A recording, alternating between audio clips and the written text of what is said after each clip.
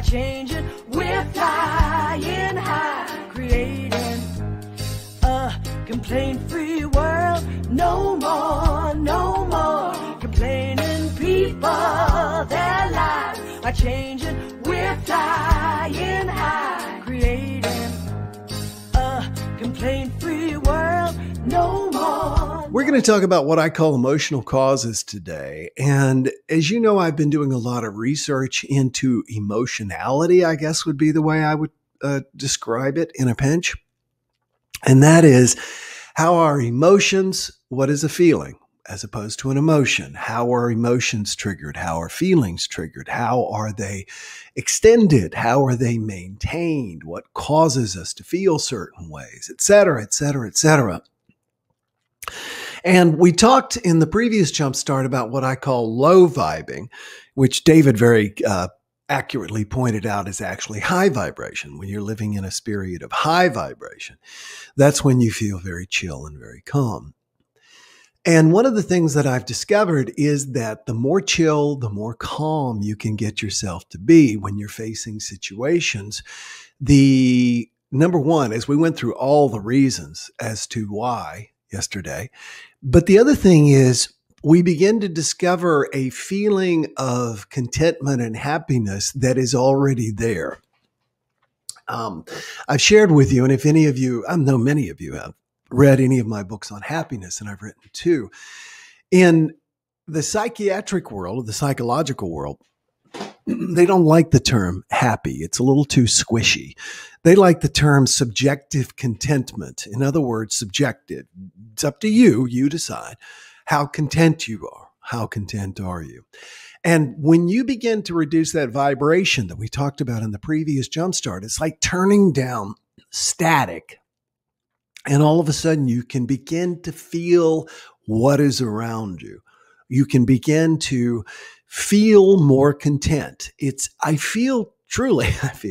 think, which is the more accurate way of putting it, that we all have this level where we can feel content and where we do feel content.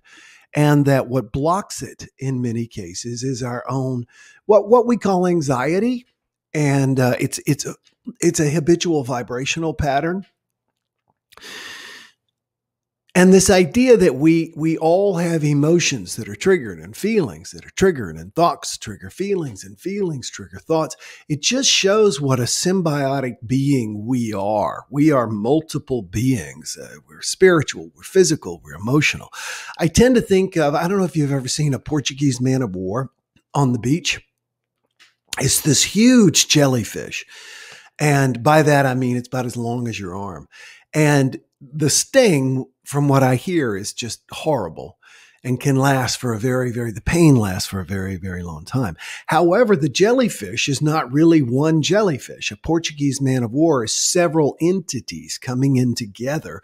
And we are just like that. We are spiritual. We are physical. We are emotional.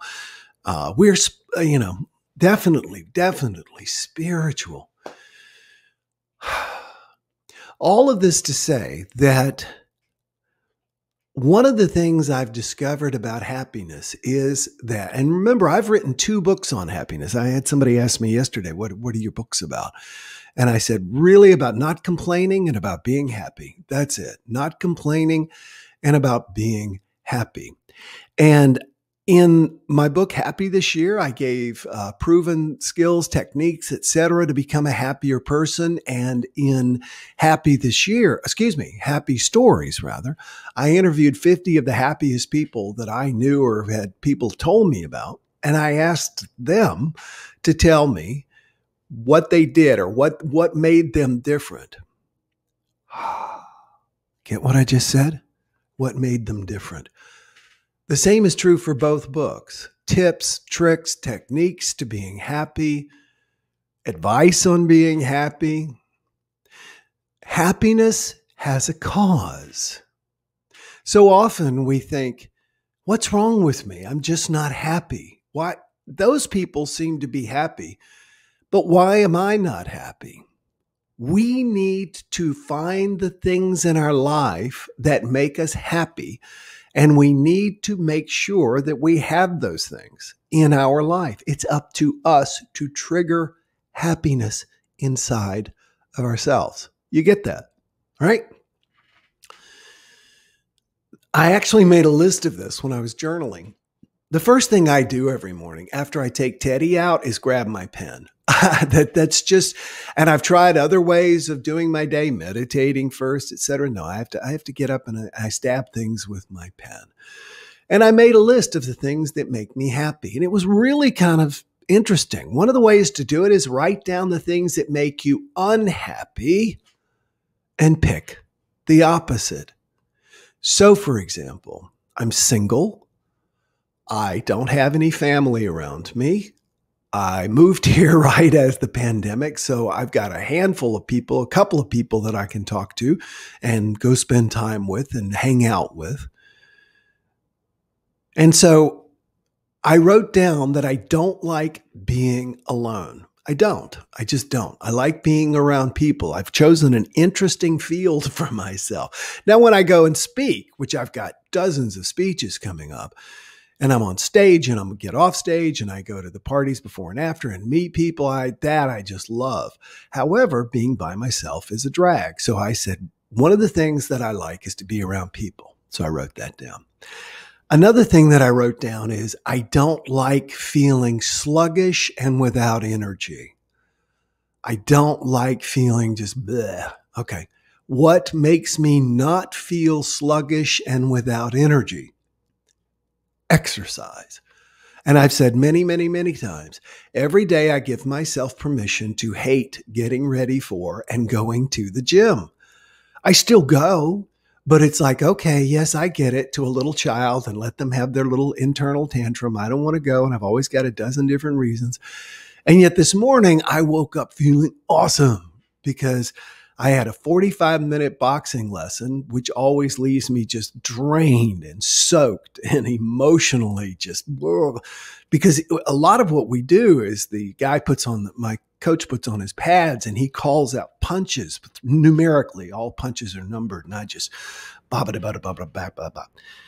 And so this morning I woke up great. So I figured out what I don't want to feel like. And then I said, what makes me not feel that way? We all have things that trigger emotions and feelings with us that we don't like. So it's a good thing to try and diminish those triggers, right? Makes perfect sense. And the thing I'm trying to get across is take a minute and try and figure out what the opposite of that emotion is and do it. It's really funny. I've been on this personal development path for so long, trying to understand myself, heal myself, become a better person, a happier person, more contributing into the world. And years ago, I discovered, and I actually wrote about this in a couple of my books, this idea of figure out what you don't want to, what you least want to do in the moment. And chances are that's what you most need to do. Figure out what you don't want to do in the moment, and chances are that's what you most need to do. In my book, To You Love God, I expressed it as the time to forgive is when you least want to forgive yourself and to forgive others. The time to exercise is when you least feel like exercising. So often, and the reason I find this ironic now is as I'm looking and studying, continuing to study various types of psychiatry and psychology, DBT, dialectical behavior therapy, has this thing called opposite action. Opposite action. What do you think you might do, or what would your most neurotic self or your typical self do? And literally do the opposite. For me, as I said, I figured out that being around people is important to me. And in most cases, when I walk out to a group of strangers, because where I live is mostly tourists.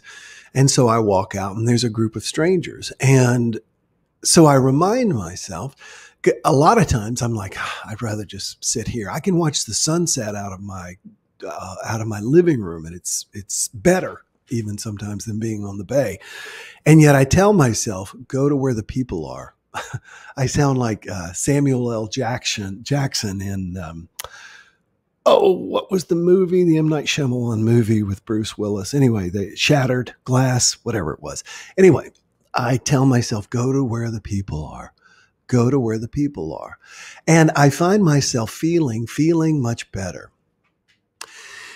Most people sit around and they say, I'm not happy. I'm just not happy. Why are you not happy? Are things bad? Yes, they often have issues and things like that. Then the question becomes, what are you doing to make you happy? Question mark. Do you know what makes you happy? One of the things, I tend to get so busy, and because he's around me all the time and he follows me everywhere. He's like a little remora attached to me. Teddy is, my dog. And so a lot of times I'll get busy and won't play with him as much during the day. And one of the things I wrote down that makes me happy, that's an emotional trigger for happiness, is playing with Teddy. So I'm doing myself a favor. It's self-care to take a minute or two and play with him.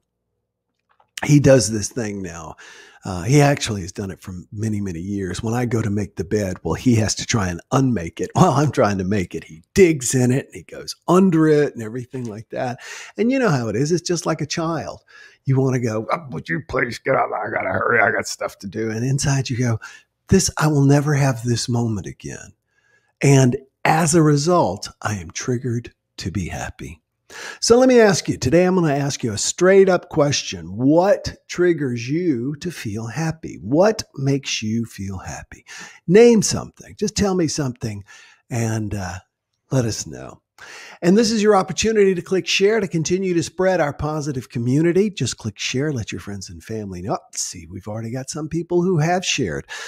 Willow says, grateful for living in America. Yes, absolutely. We criticize America and then we go abroad and most of us come back going, ooh, glad I'm here. Rescue workers are great at staying calm in chaos.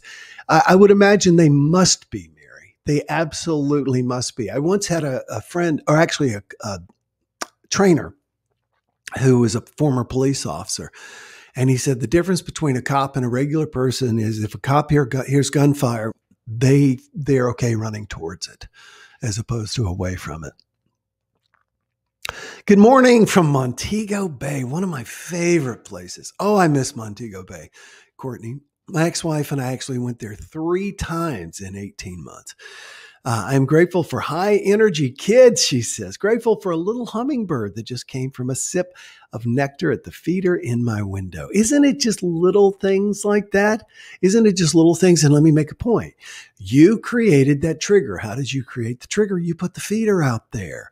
Those are the kinds of things I'm talking about. We've got to create things in our lives that don't just get us by and raise our status, but that also trigger those emotions we want. You ask people, do you want to be happy? Yes, I want to be happy. What do you do to trigger happiness in your life? And you get the Scooby-Doo look, right? One of the things that I did is, I've shared this before, because of my isolation, I've reached out to old friends and I talk to my buddy Bill every day, talk to my prayer partner Brian for an hour every Thursday, talk to my friend Catherine once a week for an hour, talk to my friend Joe once a week for an hour. Who put all that together? Me. And you know what? They always thank me. They're glad too. Oh, let's go back. Mary says, I had a chaotic life, but what I've learned to do is react with calmness. You know, it's funny that you would use those terms, react with calmness. Calmness can be a reaction. Let me say that again. Most of the time we always think of being reactive as being explosive. No, being calm also works. I had one show up at 6 a.m. this morning. The early bird for sure, says Susan. How nice. Realizing in this moment that being unprepared is stressful and being really prepared does help my happiness. That's great. Yes, very good point, said Linda. Kathy says sharing Great JumpStart. I won't tease you because I know you're walking. Moments are fleeting. Yes, they are. So are emotions. Coffee outdoors. That's a good trigger. Thank you, Cynthia, for being the first one to give us a trigger for happiness for you. Coffee outdoors. For me, watching that sunset, baby. Key Largo sunset. I mean, I go to Key West frequently, and everybody goes to Mallory Square and everything. The thing is, there you've got street performers, you've got musicians, which is fun, and you've also got cruise ships blocking the view of the sunset. Here, sunset's over the Everglades. It's gorgeous. Can't wait for you to see it. Morning walk, says Kathy. That's what makes me happy. Music and dancing, says Sherry. Sometimes I will put on music and dance by myself.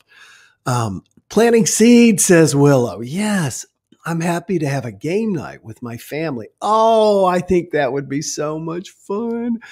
When I was married, we used to have occasional game nights with the kids and everything in Kansas City. That's one of the things I really miss, and I affirm will be back in my life. Make your own joy today. That's the key. You got to give yourself some triggers. That's right, Jennifer. Thank you very much. What brings me happiness is my restored life after having survived alcohol abuse. My joys list is endless. And the point I'm trying to, and that's a great thing. You've created a joy list.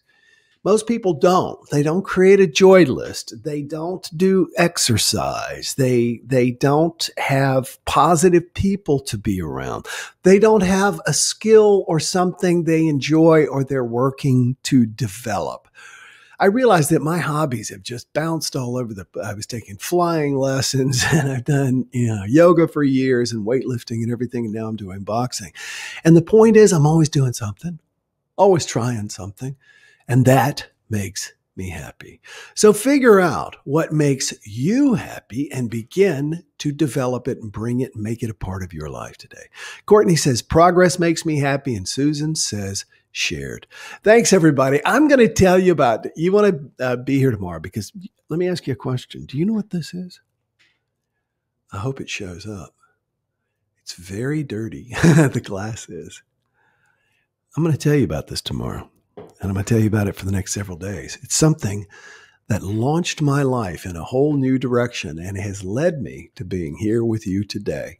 Yeah, seriously? Absolutely. See you tomorrow. We'll start talking about it. Enjoy today.